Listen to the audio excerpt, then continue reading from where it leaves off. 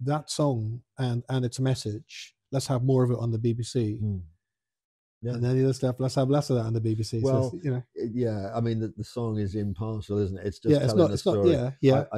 There is a moment in it I thought might not make it through, where I say the measure of a country's prosperity is not the wealth it holds, which is not my quote. I'm quoting that, but in the absence of poverty and equal opportunity for all, which goes against what many would believe that this current government is supplying us with. So, but I thought, well, fair play to the BBC. They let that pass, and I was allowed to say it.